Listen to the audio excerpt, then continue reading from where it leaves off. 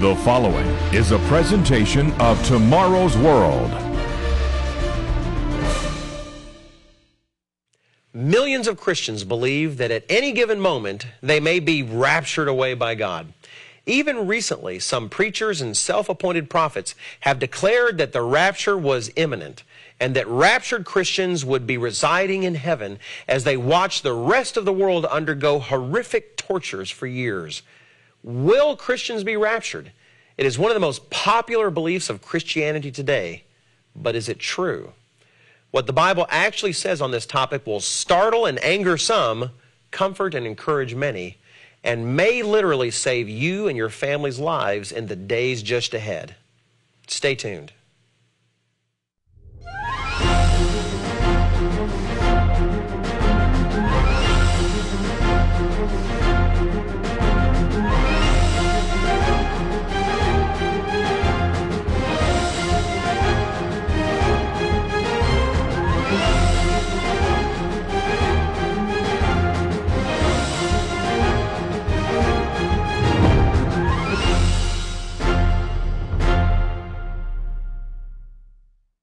Warm greetings and welcome to Tomorrow's World. Today we're going to discuss a question that we are frequently asked here on Tomorrow's World by sincere and concerned people. Will Christians be raptured? Millions and millions of individuals who consider themselves Bible-believing Christians believe that before the trials prophesied to come upon the world and before the return of Jesus Christ to establish His kingdom, they will miraculously disappear when Christ returns secretly to whisk them away to heaven, where they will wait things out for 3 to 7 years as the horrific Great Tribulation unfolds on earth. As described on the dust jacket of one of Tim LaHaye and Jerry Jenkins' popular Left Behind books, in one cataclysmic moment, millions around the globe disappear. Those left behind, terror-stricken, are desperate to determine what happened. Millions of books have been sold and countless hours spent watching movies and videos depicting a time in which the secret rapture of Christians by Jesus Christ has thrown the world into chaos.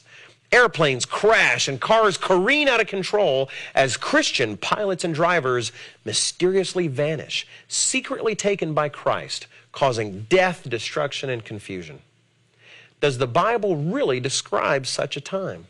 Does God's Word really teach that Jesus Christ comes to earth secretly to gather His disciples in this way all over the world and whisk them away to heaven for many years, leaving a worsening earth to sort out the mystery of their disappearance?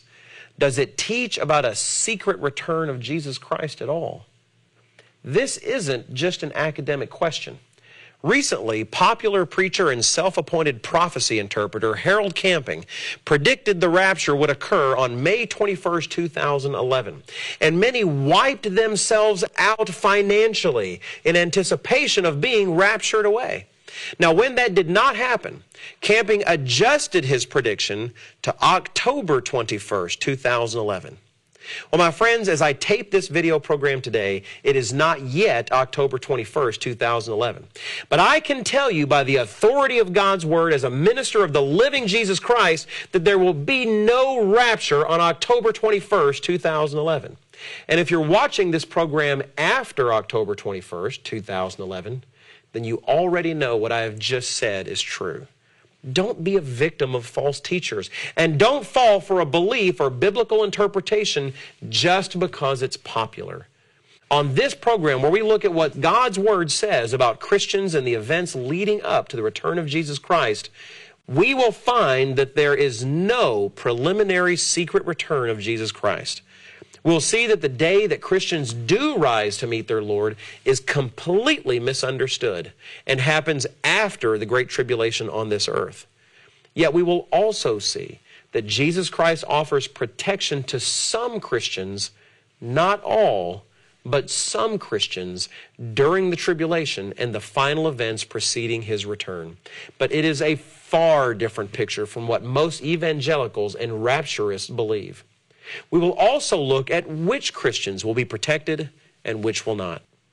We will also offer you an absolutely free booklet so that you can easily prove these things for yourself. our booklet, Revelation, the Mystery Unveiled. This booklet will allow you to understand more than most ministers today who preach false prophecies and false hopes. Now first, let's examine more closely what the Bible truly says about the return of Jesus Christ, when it happens, and what happens to the saints at that time. Will Christ return secretly at first? Here's the passage that many point to as being the key description of the rapture. 1 Thessalonians chapter 4 and beginning in verse 13.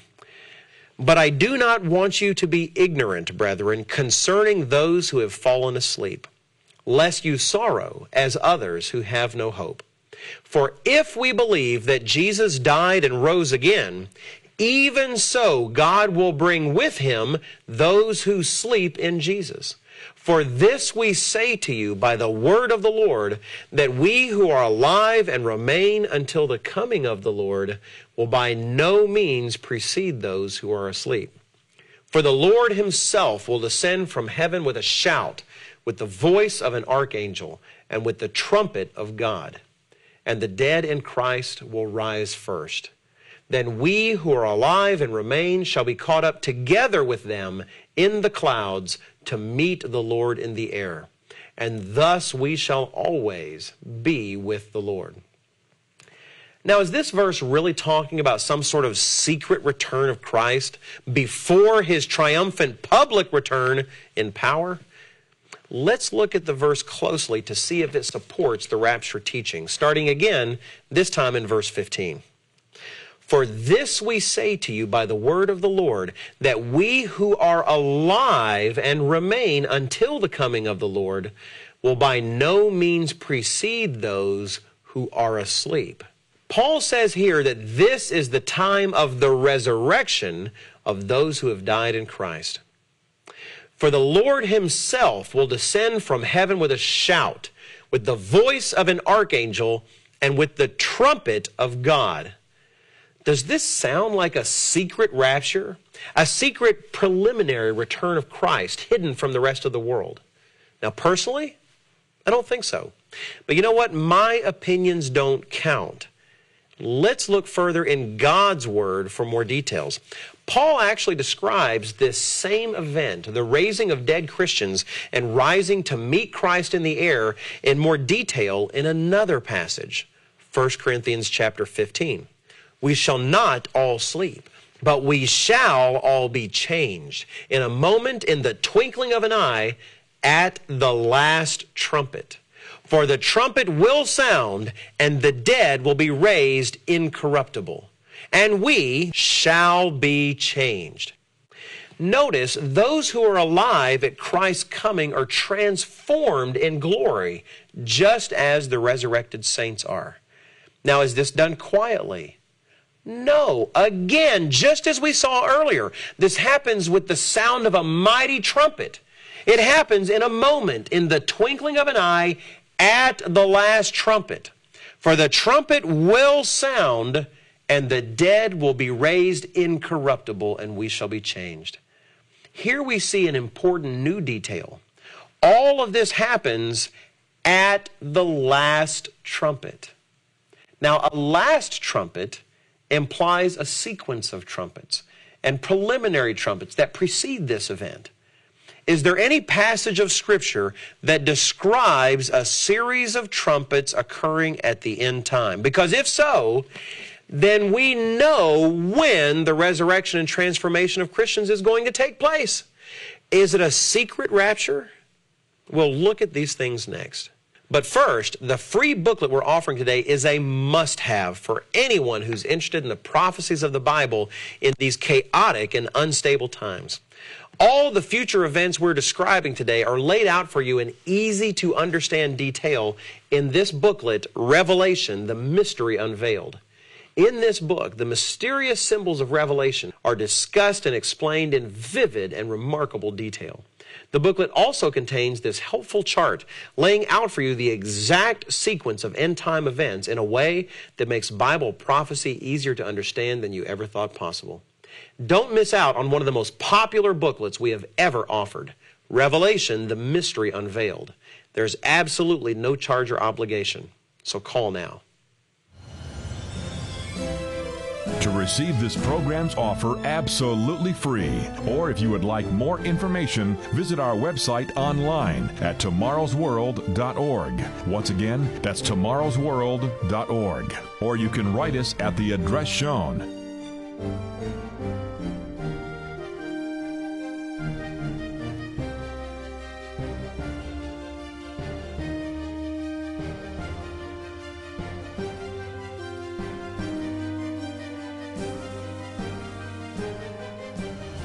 With this offer, you will also receive your free subscription to Tomorrow's World magazine, full of timely articles and unique insights on today's important issues.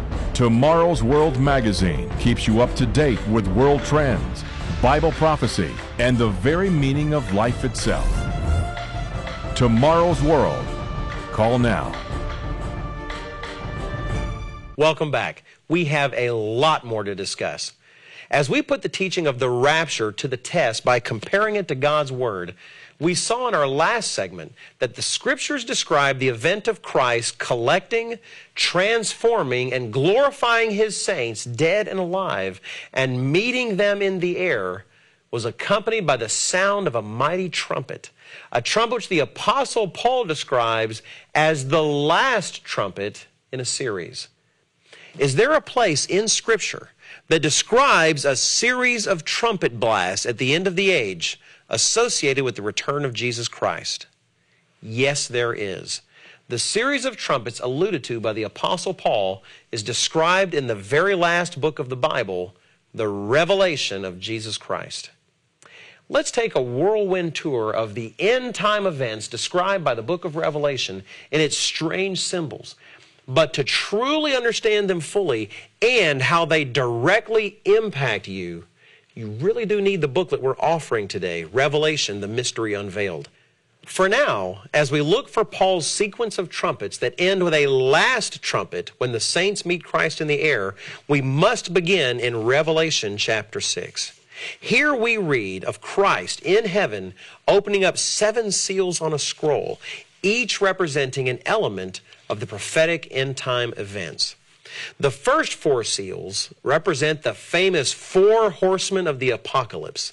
These horsemen, representing a false religious power, a global war-making power, worldwide famine, and terrible pestilence and diseases, are said to kill 1/4 of mankind, more than 1 billion people.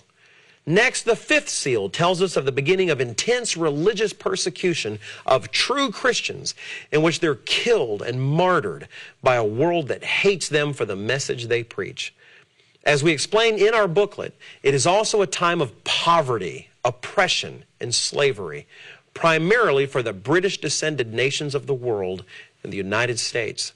This is the Great Tribulation, a time of Satan's wrath on earth so terrible that the Bible says there has never been anything like it before. Other passages tell us that this Great Tribulation lasts 2.5 years, after which the 6th seal indicates that there will be miraculous cosmic signs in earth and space. A great earthquake, the sun darkened, the moon red as blood, the stars falling from the sky, and every mountain and island on earth shaken out of its place. These things announce that God Himself and Jesus Christ are about to personally intervene in world affairs and begin the day of the Lord's vengeance on earth. But what of our last trump? Where is the rapture? Where is the series of trumpets Paul told us to expect in which Christians are gathered by Christ at the last trumpet? Those come next. Revelation chapter 8 continues the story. Let's read in verse 1. When He opened the 7th seal, there was silence in heaven for about half an hour. And I saw the 7 angels who stand before God, and to them were given 7 trumpets. With each trumpet blast, global catastrophe strikes. A third of the earth's trees and grass burn with the first trumpet. With the second trumpet, something the Bible describes as a great burning mountain is hurled into the sea, and 1/3 of all the seas of earth turn to blood. A third of the ships of the seas are destroyed, and a third of all sea creatures die. With succeeding trumpet blasts, the drinking water of mankind becomes poisonous. The sun, moon, and stars are stricken, and global warfare of a magnitude never before seen is unleashed on mankind, including what appears to be a terrifying nuclear exchange that results in the death of 1/3 of mankind. Meaning that now, at this time in prophetic future, more than 3 billion people will have died due to these end-time events, a total of half of all mankind. It is then only after all of this has taken place that we read of the 7th and final trumpet, the last trump prophesied by the Apostle Paul, sounded by an angel and described in Revelation chapter 11 and verse 15. Then the 7th angel sounded, and there were loud voices in heaven saying, "The kingdoms of this world have become the kingdoms of our Lord and of his Christ, and he shall reign forever and ever." Yes, at the last trump, with the resurrection of the saints who have died and been martyred in the name of Jesus Christ, and the transformation of those Christians who are still alive at that time, the commencement of the kingdom of God is announced, and Christ begins to take the reins of planet Earth, ruling and reigning as prophesied with his people, the saints of God. Do you see at this point how the claims of rapturists, however sincerely held, simply do not match the Word of God? The resurrection of the saints and the gathering of the saints to Christ in the air happens after the tribulation and after the most cosmically powerful divine intervention in the affairs of mankind to have ever taken place. It is a completely public event for all the world to experience as the commencement of the kingdom of God is announced in power and majesty. As Jesus Christ himself says, "For as lightning comes from the east and flashes to the west, so also will the coming of the Son of Man be."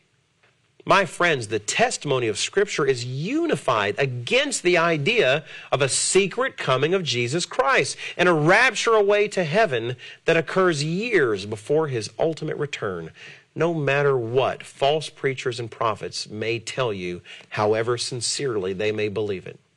Jesus Christ himself personally in Scripture corroborates this sequence of events in the prophecy he personally gave his disciples on the Mount of Olives, recorded in Matthew 24. After describing the exact same sequence of events, religious deception, warfare, famine, and disease, then the persecution of true Christians by the nations of the world, and a false religion, which he calls the Great Tribulation, he says in verses 29 through 31 of Matthew 24, "Immediately after the tribulation of those days, the sun will be darkened, and the moon will not give its light. The stars will fall from heaven, and the powers of the heavens will be shaken. Then the sign of the Son of Man will appear in heaven, and then all the tribes of the earth will mourn, and they will see the Son of Man coming on the clouds of heaven with power and great glory. And he will send his angels with a great sound of a trumpet, and they will gather together his elect from the four winds, from one end of heaven to the other." After the tribulation, all of the tribes of the earth will see him return in power and glory. And then the trumpet is sounded for the gathering of his people. I'm not asking you to believe me, but I am, in the name of Jesus Christ and the great God who inspired this book, asking you to believe your Bible. It may be very sobering to hear these things, and it should be. The events just ahead of all of us watching this broadcast today are truly the most world-shattering events that will have ever occurred on planet Earth. Utter devastation, economic chaos, religious deception, world wars, cosmic events, and the persecution of true Christians. And while there is no rapture before these events, some Christians, not all, but some, will indeed be protected. Turn with me to Luke chapter 21. In this parallel passage to the Olivet prophecy of Matthew 24, Jesus Christ's words are recorded for us, including some very vital admonition. Let's start in verse 31. So you also, when you see these things happening, know that the kingdom of God is near. Then he commands us, watch therefore, and pray always that you may be counted worthy to escape all these things that will come to pass and to stand before the Son of Man. Yes, some Christians will escape these things. Jesus Christ will protect some Christians while allowing others in His mercy and His plan for them to go through them, to test and to purify them. What makes the difference? On which side of that line will you be standing when the days of tribulation arrive? We'll discuss that in the last portion of our program. But first, let me give you another opportunity to request our free booklet, Revelation, the Mystery Unveiled. This is one of our most sought-after booklets in our entire library. Our longtime viewers know that we never charge for our material, and there is no obligation. No one will request donations of you, and our work is supported by thousands of people all around the world who've already paid the cost of publishing it. Request yours today. To receive this program's offer absolutely free, or if you would like more information, visit our website online at tomorrowsworld.org. Once again, that's tomorrowsworld.org. Or you can write us at the address shown.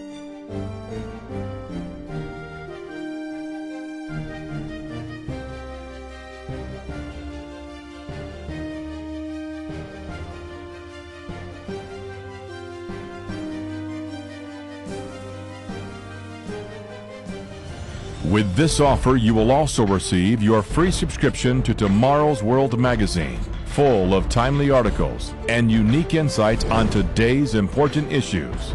Tomorrow's World magazine keeps you up to date with world trends, Bible prophecy, and the very meaning of life itself. Tomorrow's World. Call now. Welcome back.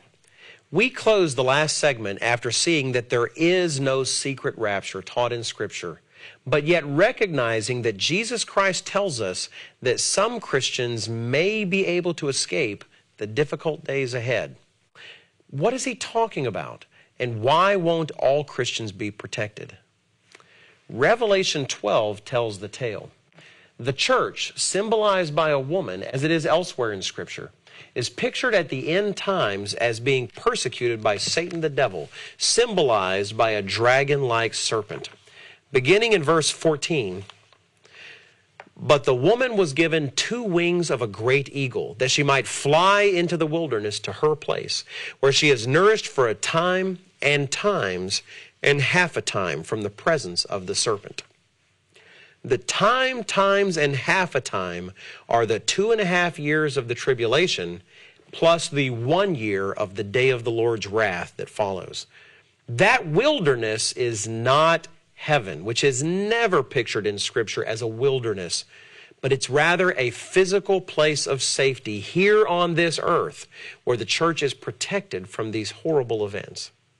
But not the entire church. Notice in verse 17, and the dragon was enraged with the woman, and he went to make war with the rest of her offspring, who keep the commandments of God and have the testimony of Jesus Christ. Yes, some Christians, the rest of her offspring, as they're described, must endure the trials of the great tribulation and the anger of Satan. Why? What determines which Christians are going to be protected and which ones must suffer, and why must they suffer?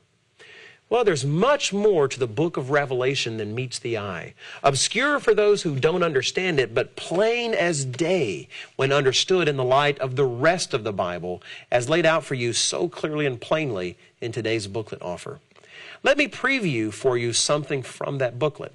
In Revelation chapters 2 and 3, Jesus Christ describes 7 prophetic eras of the church, the last 2 of which are the Philadelphian era and the Laodicean era, each one playing key roles in the final days before Christ's return. Those Christians whose attitudes match those of the Philadelphian era, zealous, persevering, keeping the word of God through obedience and faithfulness, are told by Christ that he will protect them from the hour of trial which shall come upon the whole world, the great tribulation. However, those Christians of the dominant spirit in the end times, the lukewarm spirit of Laodicea, lacking in zeal, lacking in passion for the things of God, the Word of God, and the work of God, are told by Christ that he's on the verge of vomiting them from his mouth. He implores them to buy gold refined in fire, a symbol for intense persecution, a seemingly harsh decision, but one made for their own eternal good. As Jesus Christ tells them in Revelation chapter 3 and verse 19, "As many as I love, I rebuke and chasten. Therefore be zealous and repent." I hope you'll request the booklet that we're offering today, because the headlines in every newspaper seem to tell those of us who are watching these things a sobering truth. The days preceding Jesus Christ's return are rushing towards us. Ask yourself today, right now, what choices do you need to make in your life so that you may be counted worthy by Jesus Christ, so that you may be able to escape those things which must come to pass? Our time is over, but be sure to tune in again next week. My colleagues Roderick Meredith, Richard Ames, Rod King, and I will be back, proclaiming the gospel of the kingdom of God and teaching the truth of God's word without apology. We'll see you right here next week. To receive this program's offer absolutely free, or if you would like more information, visit our website online at tomorrowsworld.org. Once again, that's tomorrowsworld.org. Or you can write us at the address shown.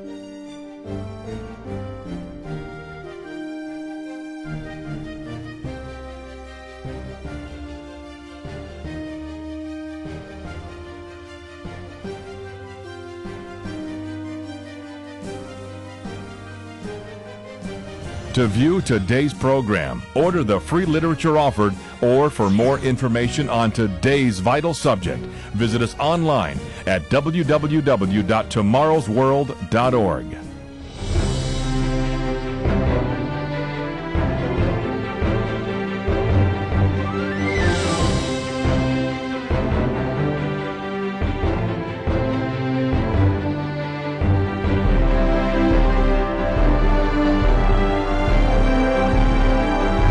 The preceding program is produced by the Living Church of God.